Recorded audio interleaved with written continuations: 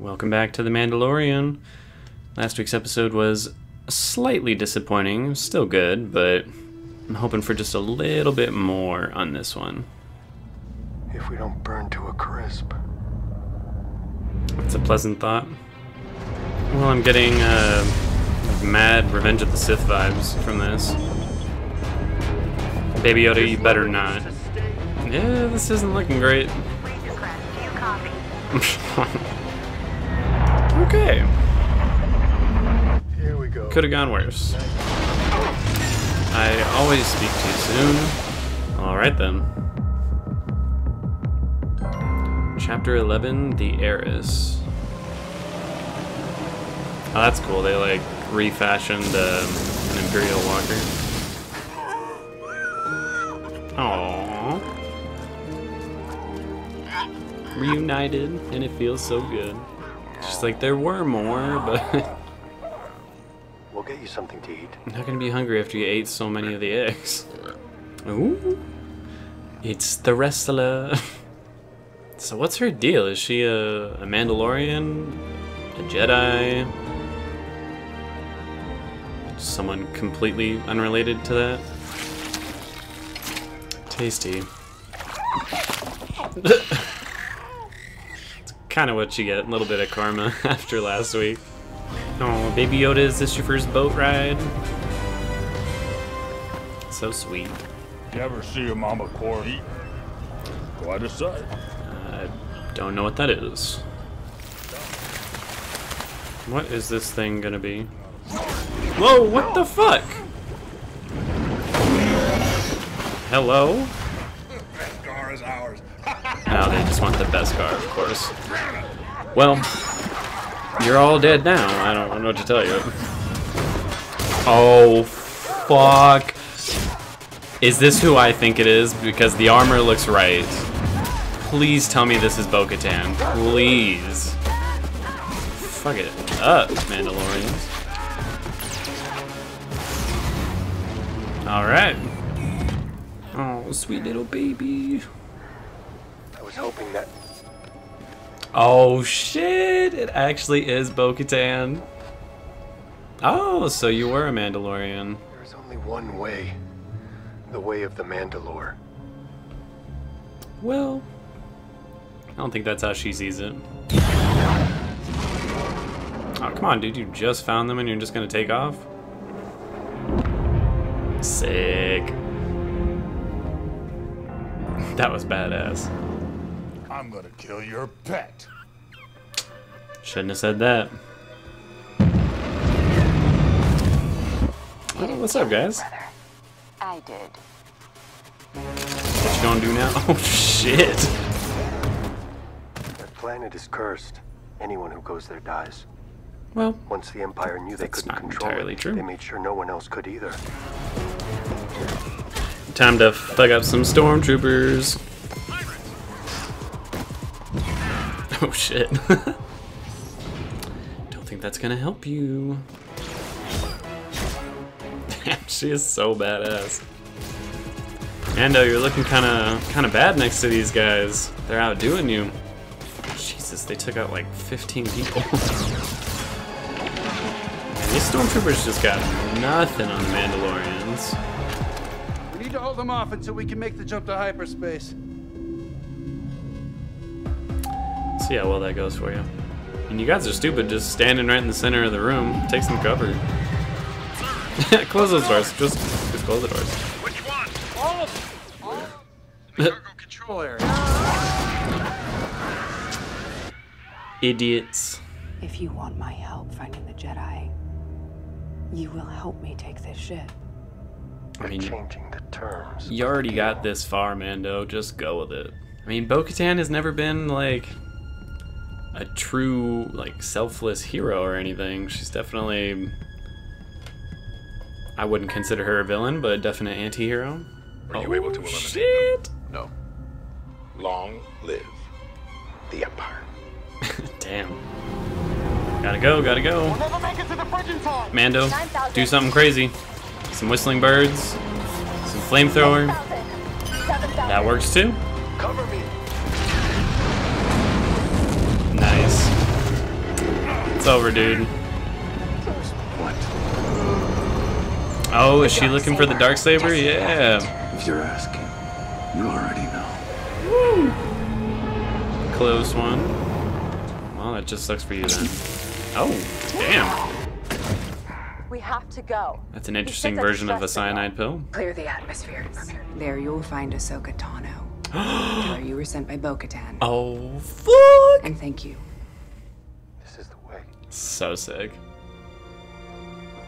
Does that mean we're gonna see Sabine Wren with Ahsoka Tano also? Because I remember them, like, leaving together, didn't they?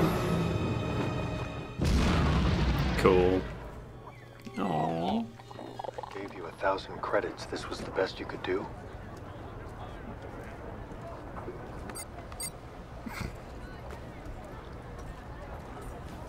I mean, it was pretty destroyed, too. Yeah, I'm not sure this was worth 1,000 credits. Hello? Mando?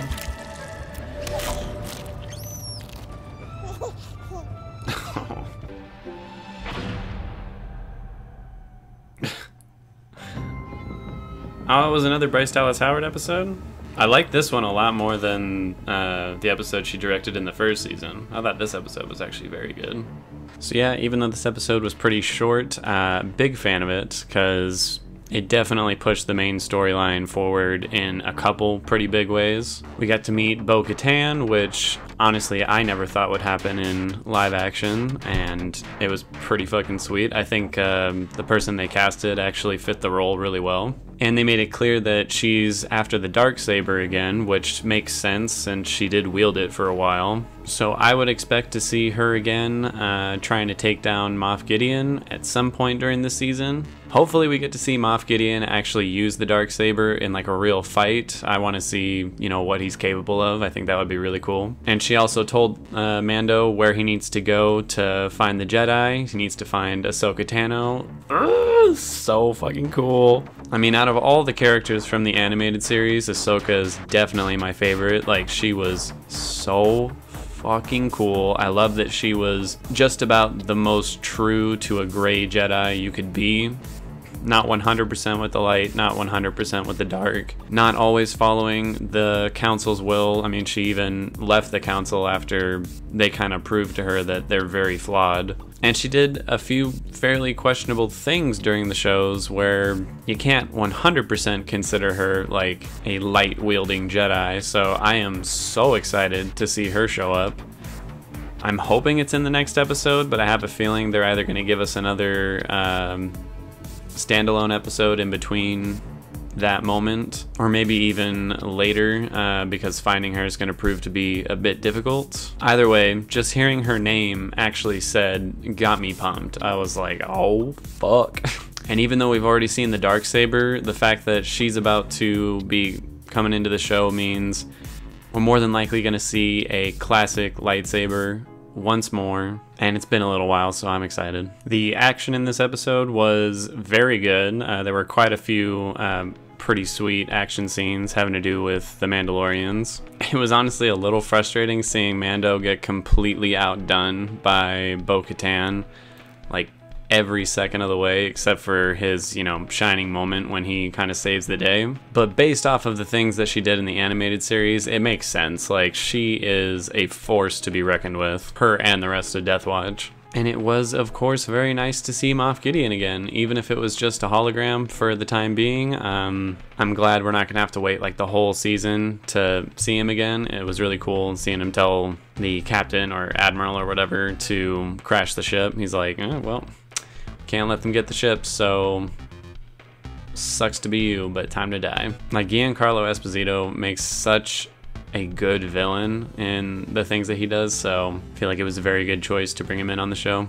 And the slight little side story of Baby Yoda bonding with the two frog people as their offspring start to grow was actually kind of cute. I suppose it does make you realize he didn't even think about the fact that they were, you know, somebody's eggs, and once he saw like the little baby frog tadpole, he started to get attached, which was very sweet.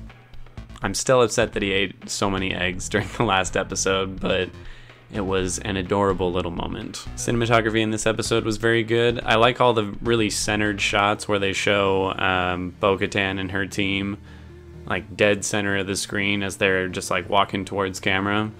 It really created a good sense of power and creating this really imposing figure that these people have. Because they took down that ship pretty easily. Like, they ran into a slight problem when they tried to kamikaze it, but none of the troopers stood even remotely a chance against them. Music was also awesome in this episode. I really liked the mixture of electronic and classic orchestral sounds that are typical of Star Wars.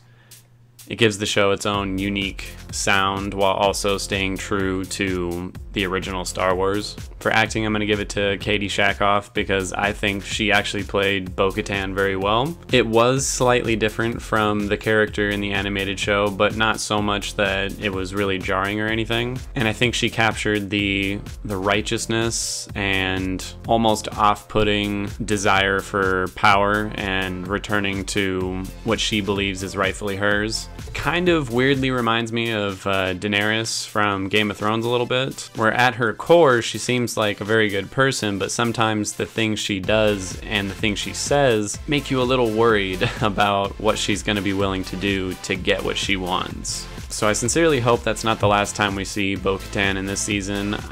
I would guess that we'll see her at least 1 or 2 more times, but if not, I'm pretty satisfied with what we got. Editing and pacing of this episode was actually very fast-paced. We got through a lot of information and things within a pretty short amount of time. Mando met up with the Mandalorians that he was looking for. We got to know what Bo-Katan is doing, like what her purpose on the show is, trying to get back the Darksaber. Found out about Ahsoka Tano, got the next destination in mind, and he got his ship mostly fixed up so he can actually get to his next destination. So yeah, there was a lot that happened in this episode. It makes me kind of wish that they had just combined last week's episode with this one, so it would have been a full hour and we got both the build-up and the payoff at the same time. But either way, I am satisfied with this week for sure. Overall, I'd give it a 9.2 out of 10. It delivered almost exactly what I wanted and gave me a lot to look forward to with next week's episode. So fingers crossed that Ahsoka Tano shows up next week and not like 2 or 3 weeks down the line. And that is about it. Visual effects are so good. Oh, that's sick. Pretty badass. God damn. Classic Star Wars trench run.